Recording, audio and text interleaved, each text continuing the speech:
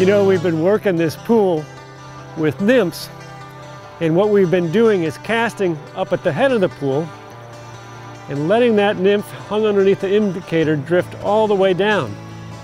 In any way, any time along its way, we can expect a strike, at which point it comes up through the water column, looks like that aquatic insect emerging, and a lot of times we'll have a fish take it right at the end, and that happened a couple of times in this pool. But I've switched over to a streamer now, and a streamer is a fly that's weighted. I don't need to use any extra weight, and it imitates a bait fish. It imitates another fish that these big trout want to eat.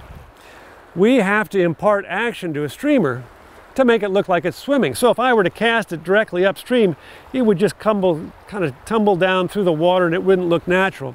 So if I want to fish this fly from the time it hits the water to the time I take it off, I've got to cast it at least across the current.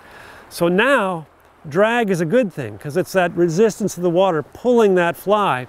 And when I twitch it, when I strip it, each time I strip it, that fly goes like this into the current. So it looks like it's swimming.